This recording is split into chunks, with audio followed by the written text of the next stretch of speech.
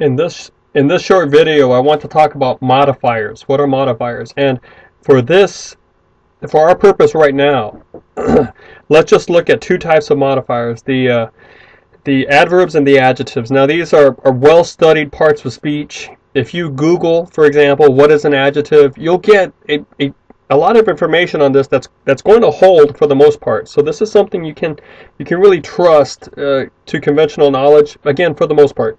The same thing with adverbs. Now, adverbs are words that modify or describe verbs. So it's obviously very important that you know how to find the verb to a sentence. And adjectives are words or groups of words, phrases. We'll look at them as phrases too, that describe or modify or nouns. So you need to know what a noun is. And again, to find the verb, you have to use the time test to see which word is changing as you make it past tense, present tense, future tense, the sentence you're working with. And then nouns are going to be objects, subjects, and complements, all right? And you have different types of objects: indirect objects, direct objects, objects of prepositions. You have different type of complements: subject complements, object complements. But those are your nouns, okay? Now there are other things too that we'll get to down the line. For example, gerunds are nouns, but we'll define that term later.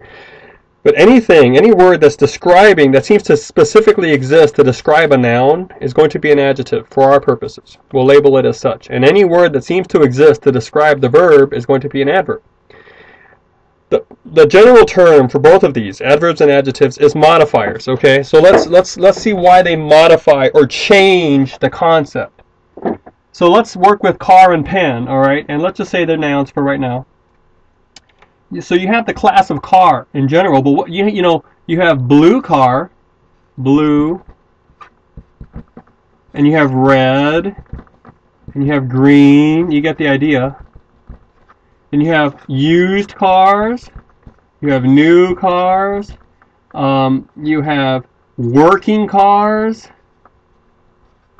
Went off the line there, but working as opposed to broken down cars. So you see, cars in general, you can have very many subgroups within those, like the subgroup of the red cars. So any word that takes the base concept that makes it a subgroup within the big group is an adjective, or qualifies it, or it modifies it. It changes the concept a little bit and makes it more specific. It always seems to make it more specific. So you have cars in general, then you go broken down cars. Oh, that's a specific group within cars in general. Broken down red cars. Oh, it's even smaller subgroup. Broken down red used cars. See, smaller. So you can string these adjectives together to get smaller and smaller groups. But that's what adjectives are going to do. They're going to take a big group and break them down into smaller groups. So pen, okay, expensive. You have a group of expensive pens. Then you have a group of cheap pens. Then you have a group of ballpoint pens. Then you have a group of black pens, and red pens and green pens and fountain pens, so that's what the adjective is going to do. And again, you can string these together. The expensive ballpoint black pen. All right. So then you have a very small subgroup, and it goes like that. So adjectives are going to modify or shrink the category, or really better, to introduce subcategories within a larger category. The general category of pens. Let's bring in some adjectives to make the small categories appear. All right. Adverbs are going to describe verbs usually in these ways. They're going to tell you when, where, and how, or how the verb was done. How the action of the verb, or the event of doing the verb, you're bringing the verb about, happened. So, I sing loudly. Okay. Can describe how I sing. And often.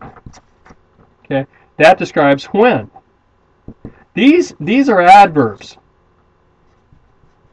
Usually we go ADV. They're adverbs because they give you descriptive information about the verb in terms of when, where, how it was done. Okay, I run here now. Okay, where, when. We will pay later. All right, so This would tell you when the paying is going to happen. So this is an adverb. Now let me make just one quick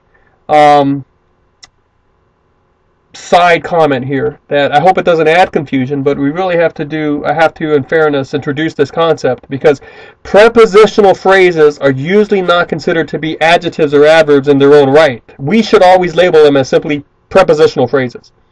But they do always have an adjectival or an adverbial function. They always seem to function as adverbs or adjectives.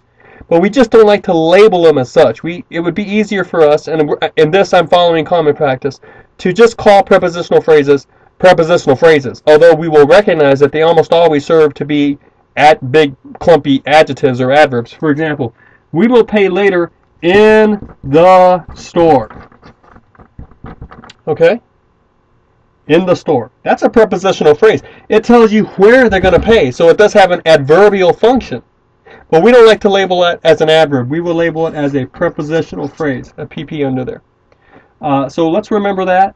These in general give you just some basic guidelines how to find adverbs and adjectives. They should serve our purpose here for this introductory activity that we're doing. And again, if you were to Google this or try to find information on the web, you will find a lot that will help you. Some good information. Just be sure to remember that these things sometimes are very slippery, and what is an adjective now can be a noun later. For example, yesterday.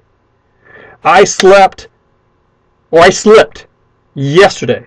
Okay, that's when. So that describes the slipping, right? So that's an adverb there. But what about this? Yesterday has already passed. Okay. The verb is has passed. Already tells you the when that happened. So already is the adverb. Who or what has passed? Yesterday. Yesterday now is the subject of has passed. And as a subject, it's a noun. So, you know, these words get slippery. You always have to look at words in the context of other words. So we try to figure out what a word is in a group, never by itself. And you can get a lot of good information to help you, for the most part, find adverbs and adjectives in a group by Googling it online. So I would recommend that, but also think of these common sense, their purpose.